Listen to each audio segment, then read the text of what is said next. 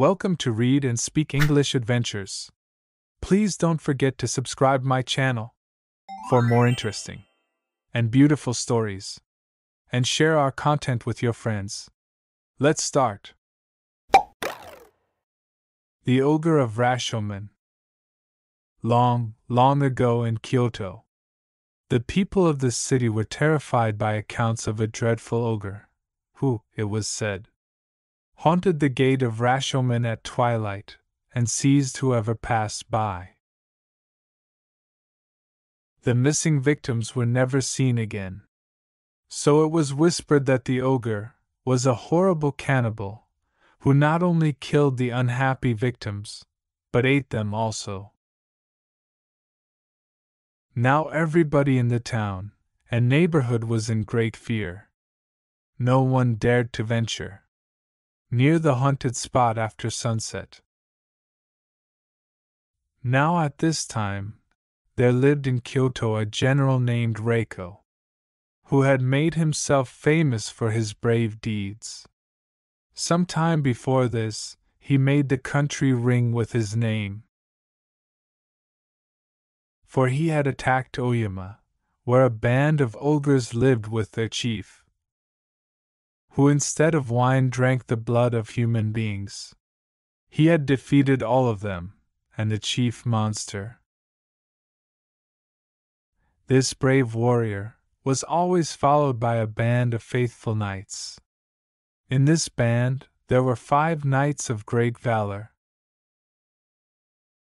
One evening, as the 5 knights sat at a feast, quaffing sake in their rice bowls, and eating all kinds of fish, raw, and stewed, and broiled, and toasting each other's healths and exploits, the first knight, Hojo, said to the others, "Have you all heard the rumor that, every evening, after sunset there comes an ogre to the gate of Rashomon, and that he seizes all who pass by?" The second knight, Watanabe, answered him, saying, "Do not talk such nonsense. All the ogres were removed by our chief Reiko at Oyama. It cannot be true. Because even if any ogres did escape from that great battle, they would not dare to show themselves in this city, for they know that our brave master would at once attack them, if he knew that any of them were still around." Then do you disbelieve what I say, and think that I am telling you a falsehood? "No, I do not think that you are telling a lie," said Watanabe. "But you have heard some old woman's story, which is not worth believing. Then the best plan is to prove what I say, by going there yourself, and finding out yourself whether it is true or not," said Hojo. Watanabe, the second knight, could not bear the thought that his companion should believe he was afraid. So he answered quickly, "Of course, I will go at once, and find out for myself." So Watanabe at once got ready to go. He buckled on his long sword, and put on a coat of armor, and tied on his large helmet. When he was ready to start, he said to the others, "Give me something, so that I can prove I have been there." Then one of the men got a roll of writing paper, and his box of Indian ink, and brushes, and the 4 comrades wrote their names on a piece of paper. "I will take this," said Watanabe, "and put it on the gate of Rashomon.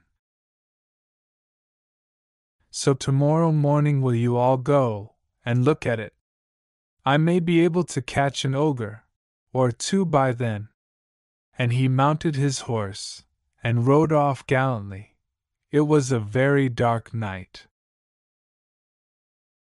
and there was neither moon nor star to light Watanabe on his way. To make the darkness worse, a storm came on. The rain fell heavily, and the wind howled like wolves in the mountains. Any ordinary man would have trembled at the thought of going out of doors. But Watanabe was a brave warrior, and dauntless, and his honor and word were at stake. So he sped on into the night, while his companions listened to the sound of his horse's hoofs dying away in the distance, then shut the sliding shutters close, and gathered round the charcoal fire, and wondered what would happen, and whether their comrade would encounter one of those horrible Oni. At last Watanabe reached the gate of Rashomon. But peer as he might through the darkness, he could see no sign of an ogre. "It is just as I thought," said Watanabe to himself. "There are certainly no ogres here. It is only an old woman's story. I will stick this paper on the gate, so that the others can see I have been here when they come tomorrow. And then I will take my way home, and laugh at them all." He fastened the piece of paper, signed by all his 4 companions, on the gate, and then turned his horse's head towards home. As he did so, he became aware that someone was behind him, and at the same time a voice called out to him to wait. Then his helmet was seized from the back. "Who are you?" said Watanabe fearlessly. He then put out his hand, and groped around to find out who or what it was that held him by the helmet. As he did so, he touched something that felt like an arm. It was covered with hair, and as big round as the trunk of a tree. Watanabe knew at once that this was the arm of an ogre. So he drew his sword and cut at it fiercely. There was a loud yell of pain, and then the ogre dashed in front of the warrior. Watanabe's eyes grew large with wonder, for he saw that the ogre was taller than the great gate. His eyes were flashing like mirrors in the sunlight, and his huge mouth was wide open, and as the monster breathed, flames of fire shot out of his mouth. The ogre thought to terrify his foe, but Watanabe never flinched. He attacked the ogre with all his strength, and thus they fought face to face for a long time. At last the ogre, finding that he could neither frighten nor beat Watanabe, and that he might himself be beaten, took to flight. But Watanabe, determined not to let the monster escape, put spurs to his horse and gave chase.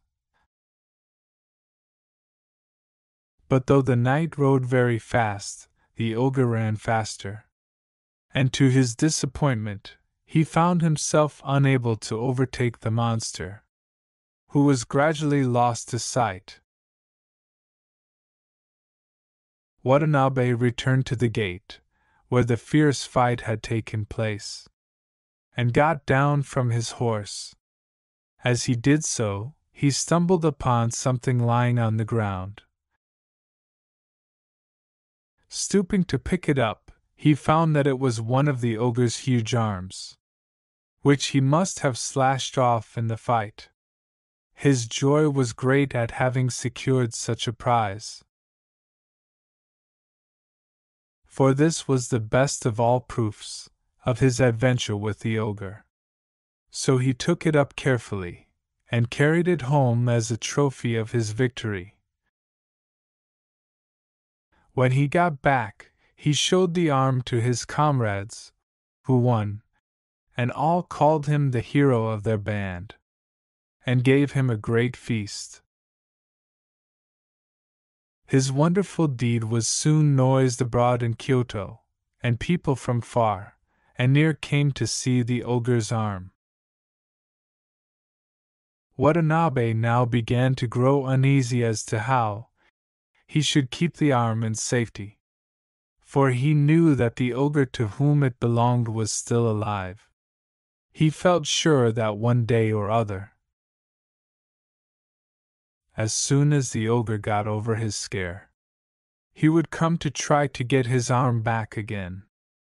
Watanabe therefore had a box made of the strongest wood, and banded with iron.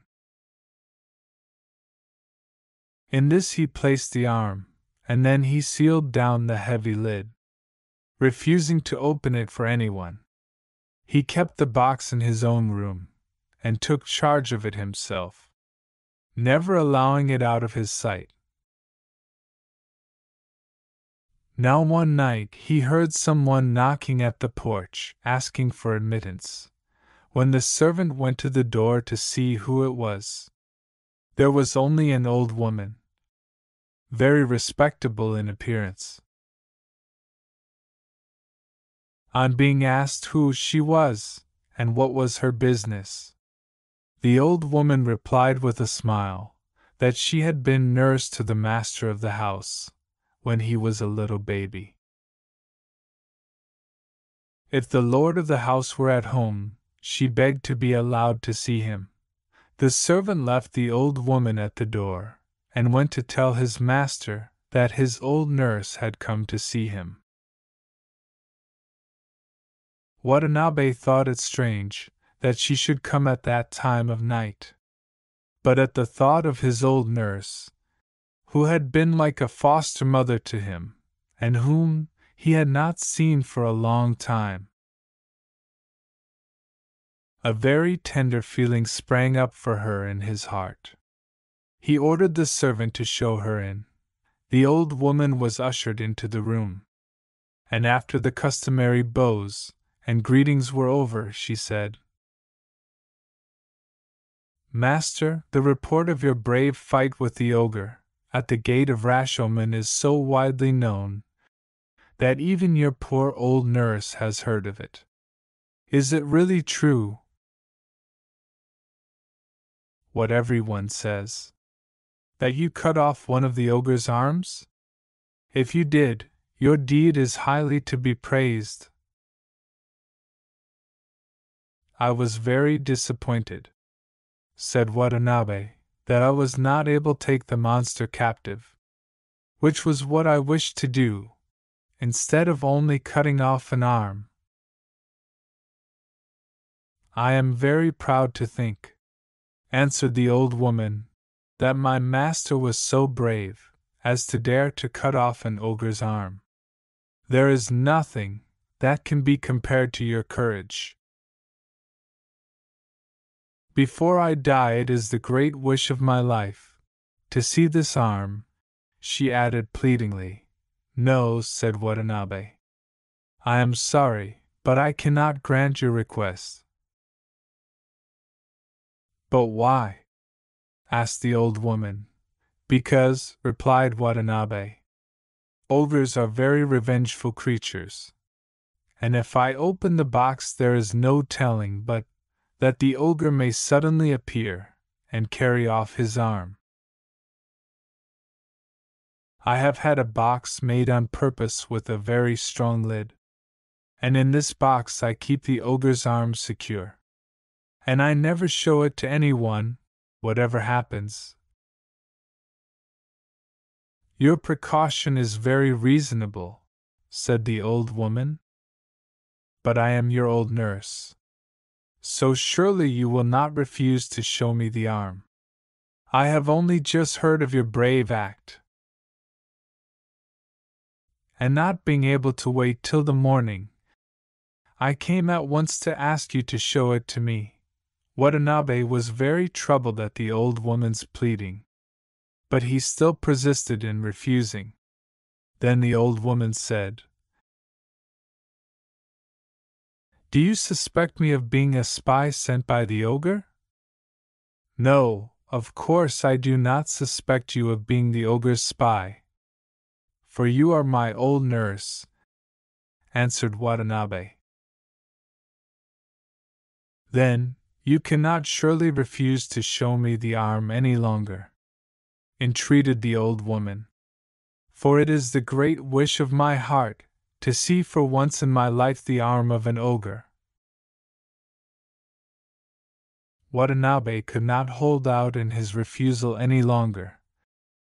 So he gave in at last, saying, "Then I will show you the ogre's arm, since you so earnestly wished to see it. Come, follow me." And he led the way to his own room, the old woman following. When they were both in the room, Watanabe shut the door carefully. And then going towards a big box, which stood in a corner of the room, he took off the heavy lid. He then called to the old woman to come near and look in, for he never took the arm out of the box. "What is it like? Let me have a good look at it," said the old nurse. With a joyful face, she came nearer and nearer, as if she were afraid, till she stood right against the box. Suddenly she plunged her hand into the box and seized the arm, crying with a fearful voice which made the room shake, "Oh joy! I have got my arm back again!" And from an old woman, she was suddenly transformed into the towering figure of the frightful ogre. Watanabe sprang back, and was unable to move for a moment, so great was his astonishment. But recognizing the ogre, who had attacked him at the gate of Rashomon, he determined with his usual courage to put an end to him this time. He seized his sword, drew it out of its sheath in a flash, and tried to cut the ogre down. So quick was Watanabe that the creature had a narrow escape. But the ogre sprang up to the ceiling, and bursting through the roof, disappeared in the mist and clouds. In this way the ogre escaped with his arm. The knight gnashed his teeth with disappointment. But that was all he could do. He waited in patience for another opportunity to dispatch the ogre. But the latter was afraid of Watanabe's great strength and daring, and never troubled Kyoto again. So once more, the people of the city were able to go out, without fear even at night time, and the brave deeds of Watanabe have never been forgotten.